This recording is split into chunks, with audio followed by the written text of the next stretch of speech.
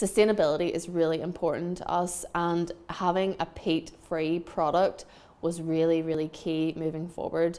And that's why we really wanted to spend some time and dedicate some energy into getting the most sustainable, lightweight substrate that we could.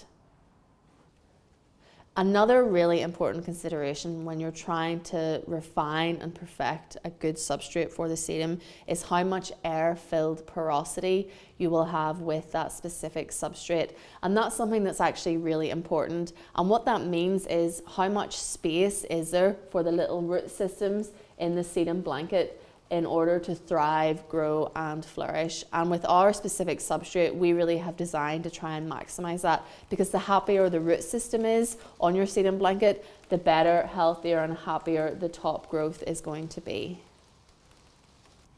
Thanks so much for watching. I really hope you found this video helpful and now have a little bit more information and knowledge about our roof specific substrate.